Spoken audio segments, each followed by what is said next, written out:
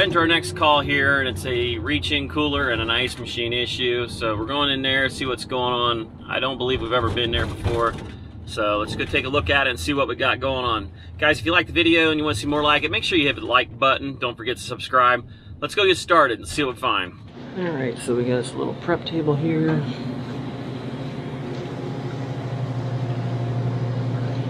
It doesn't run at all. Got another prep table back here that's running but has a leak. And we've got an ice machine here that's not doing so well. That basically leaks water everywhere. So those are some of the things that we're getting started on. That's always a good sign. These are some of the worst ones. Oh yeah. Oh, it's flat, completely empty. Nothing. 0. Nilch, nothing. Let's plug it in and see if we even get the compressor to run. The compressor works. Alright, we're going to put a little trace gas in this thing, see how bad of a leak it is, and then chances are we'll focus on the other coolers first. That way we ain't wasting a bunch of time on this one. This isn't the one he normally uses. This holds about 11 ounces of 34A. I'm not even going to worry about vacuum and all that stuff right now because I have no doubt there's a pretty good sized leak on this thing.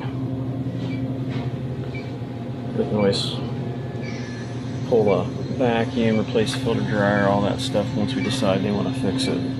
Right now it's kind of a waste. You got a junk saddle tap on there, and I guarantee you it's probably leaking in the evaporator. So we're just going to throw some juice in there and see what we get.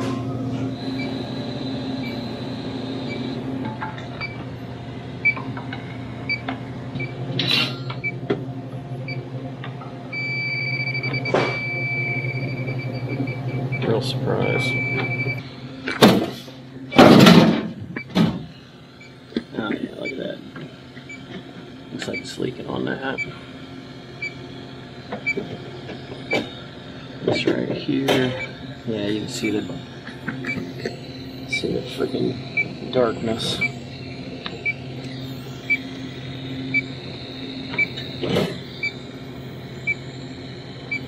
Looks like there's several leaks.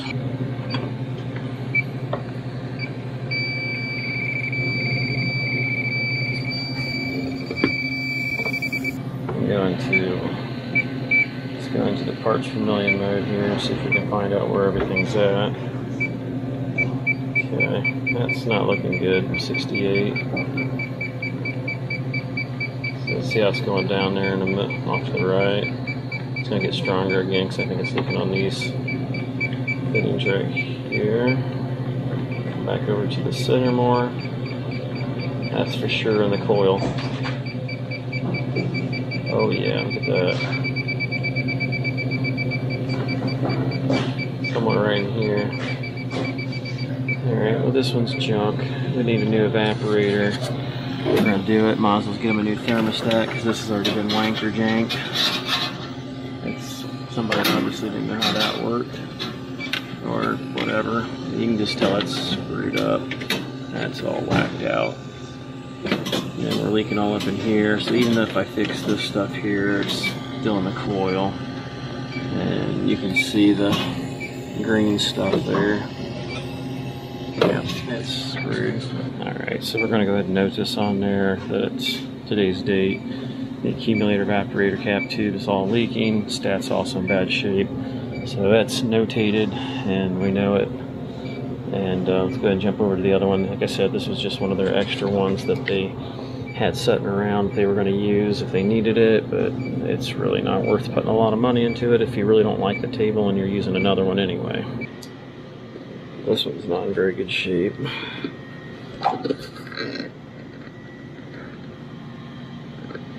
You see how the aluminum's rotten out. Got a patch here. That's an illegal fix, yet we put it in red tape so it could be easily seen. Not a good idea. Let's see what we got. We got at least somebody soldered on a tap there on that one. I'm just going to go ahead and tap on this thing, see if it even runs. It's kind of the first thing I like to do is make sure it runs before we waste too much time on it. Beverage air, and it is 9 ounces of 34A.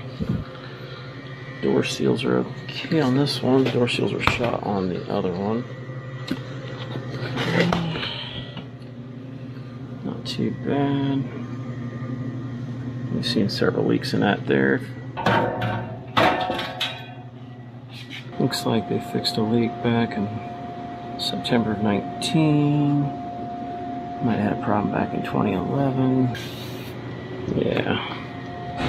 Not a whole lot. 4 pounds. Not impressed. I'll just do the same thing. Let's go though and plug it in. Make sure it runs first.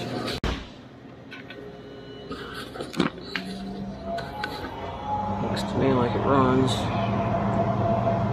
Okay, going into a nice negative. So the compressor's okay for now. I'm just jumping right to it. I don't feel like wasting a lot of time on this thing.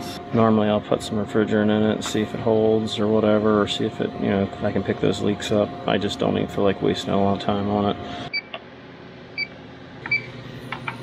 Alright, well, it wouldn't surprise me if it's in the evaporator. It seems to be always where it's leaking at.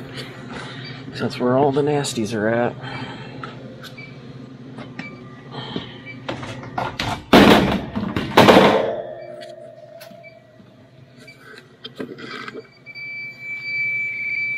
Yeah, I'd say that's where it leaks at.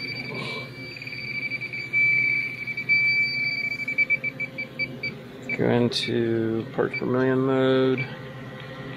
See what we got here.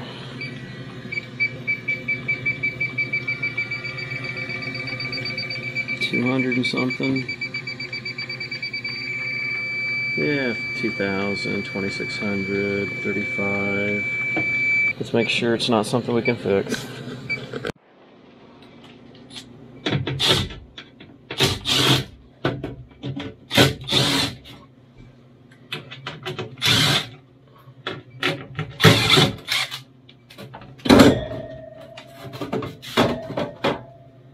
This one's not as easy to get to as the true.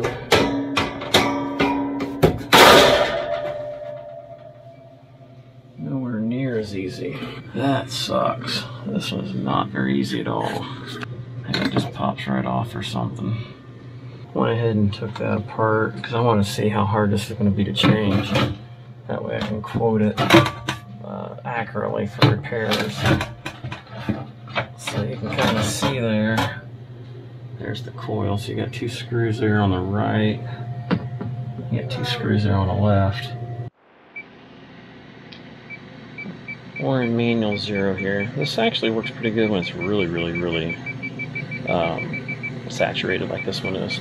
So we're gonna come into here, it's gonna peg out, hit it, zeroed, come up higher, it's gonna go nuts, zero it, get closer. And then as we come across, it should start going up again.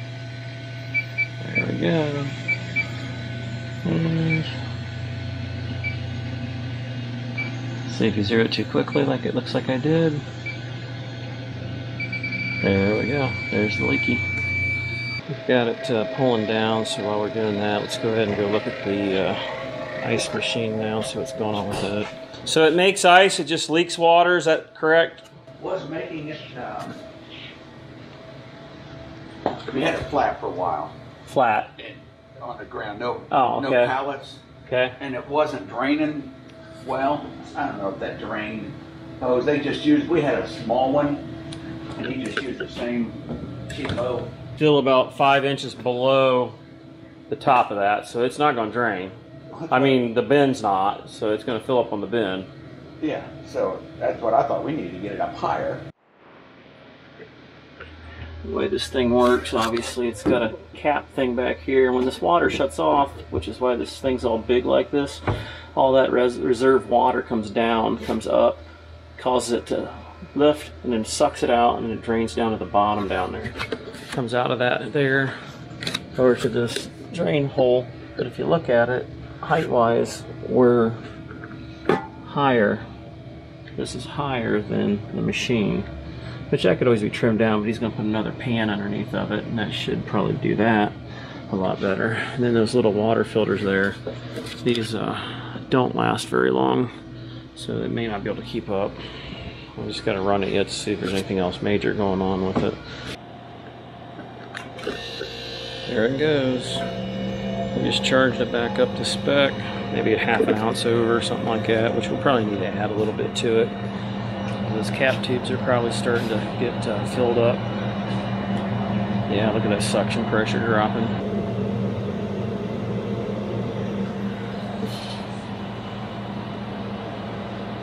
Yeah, we're going to have to add some in it to get it going. This thing's been running into a negative so much that it's starting to bake the oil. Yeah, it's going to go into a negative. We're going to have to overcharge it if they want to at least get it running so they can operate, but this thing needs a quick operation. I'm going to recommend we dump the oil out of the compressor, because I about guarantee it's shot. And yeah, there it goes into a negative. I don't necessarily recommend adding extra like this, but if you want to make it run, there's not a whole lot of options here other than shut it down. But they need to make their food so they can make money, so they can pay you. You could always give them the option, hey, do you want me to add a little extra to it to get it going? Could damage the unit. Probably won't, because I've seen it done a million times, but you know, these are options you can give them. Otherwise, they're dead in the water, and you're probably looking at least a week before you can get back with the coil. Like I always say, put it in their ballpark, let them make the informed decision. Give them all the information and let them make a decision. Don't mandate it like some things in this world. And 2 extra ounces got us up to 10 pounds, so maybe another little squirt here or two, and we should be up there a little bit.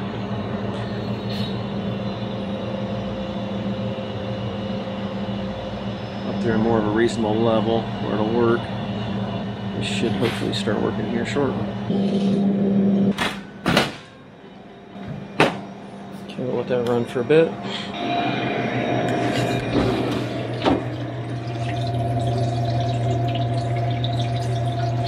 A little slow. I mean, it's making ice, but you'll see how well it does on a harvest. That's where we're going to find out if it's really low or not. It surprised me it's a little bit, because it should have been probably froze down by now. It's not real level either.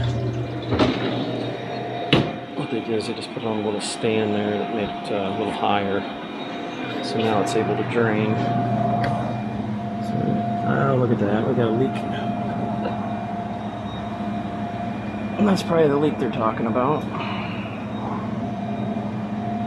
I'd say they over-tightened that and cracked it. Alright, so what we ended up doing, this is hack of the day. We put blue thread tape underneath there and retightened it around it because I was using a barb fitting. Barb fittings don't work real good on that kind of plastic. Really should have a piece of PVC on the back of it with a standoff pipe on the back, just like they've got right here on the back of the drawing. And then going down, and you put the tube there on it. Don't want to double trap it like they did here. But with the way this thing's setting in here, they're going to move this thing around, they're going to snap off PVC. The water filter, I told them, I said that's not big enough, so they know that. There's only so much you can do. I don't carry all this crap in my truck to rebuild a whole store. All you can do is recommend, which is really surprising. And pretty much level here this way too. Except for that big bump in the middle. I mean, that don't help a whole lot. Just a touch forward, not much. Not enough to cause a problem. And I did hear it drop. Look at that.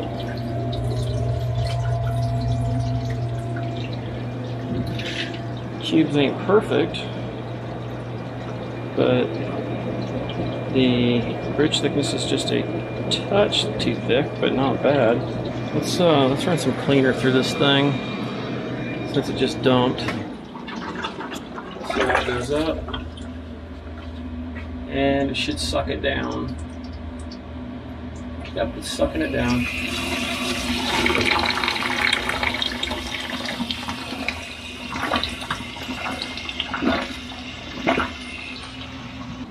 put this into clean mode.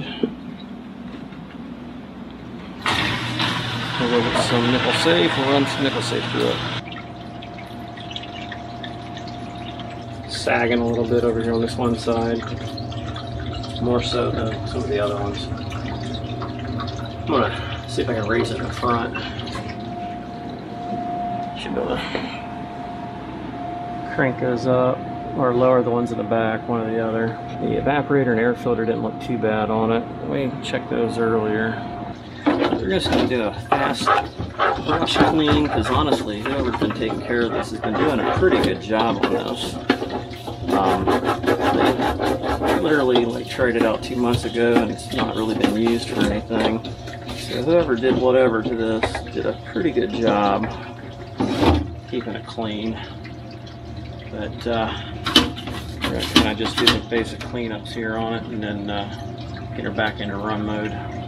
As I'm cleaning it, I noticed that this top distributor plate broke. He probably can get away with not having to replace it yet. At the top here, the little prong, it was broke. So I stole one out of the machine that we decided not to fix. I had to trim it up a little bit because the original ones have that little lip there. That one there didn't, so I had to cut off about 1/4 of an inch, maybe not quite that much. But it's kind of important that distributor gets held in place, otherwise your thickness sensor there is not going to hit the plate accurately, and then you're going to have possibly adjustments out of whack for thickness. So we're just getting this last bit in here, finished cleaning up some things, looks a little bit better. It, for the most part, just got a few more things we got to clean up on it. Okay, we'll drain this thing out, fill the plug, fills up, and it goes back down.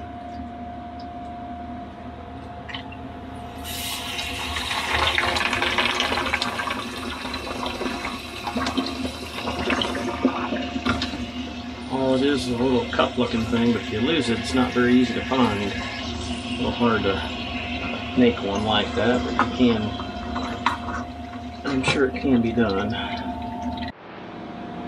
We'll go ahead and get this pulled out, cleaned out, because you can see there's a little bit of gunk on that one that needs to be cleaned. Also allows us to get into that pan a little bit better.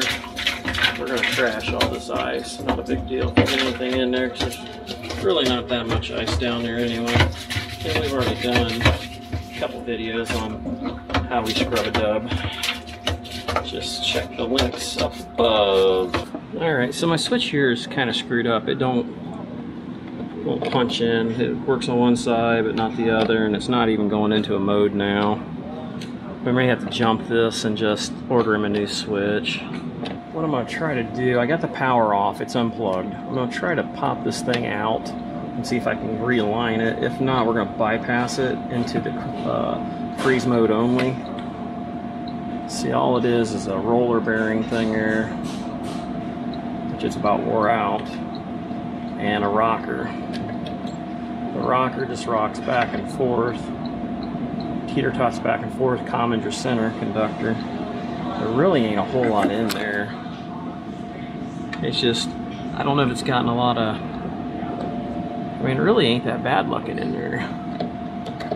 Everything's pretty clean. There, that's what's going on. I don't think it's rotating back and forth very well. Okay, we get that oil in there. It's like a ballpoint pen on the end there. If we get that to rotate like it's supposed to. Broken loose. Now we should be able to drop this back into place. Hopefully. A pair of tweezers would be kind of nice.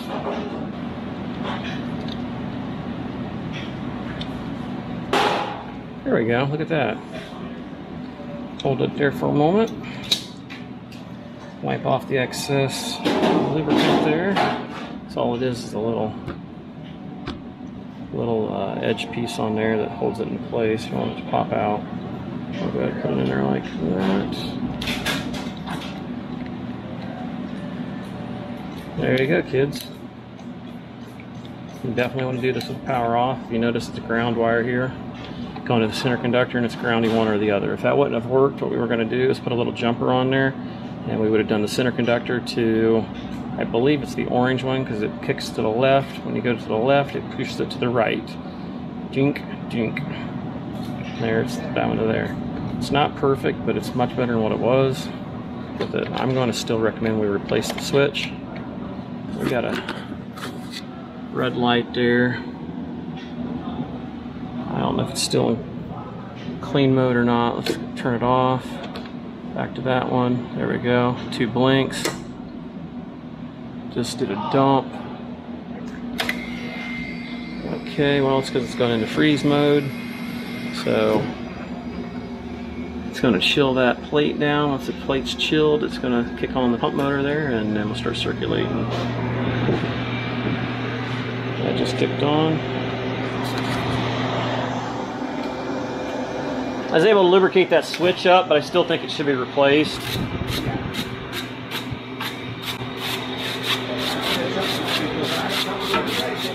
Yeah. That red light's on makes me think it wants to go into harvest. So probably having the usual harvest issue thing. I don't know why it's doing that. It's definitely one of the kooky things that they've got going on. Probe is there on the left, goes to there. I did splash some water up in there, so.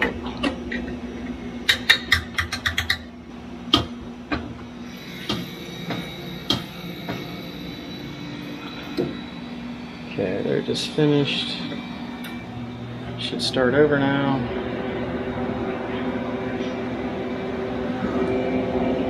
We got that about adjusted right. We gotta get this cover back on and watch it for a bit before we put that cover on.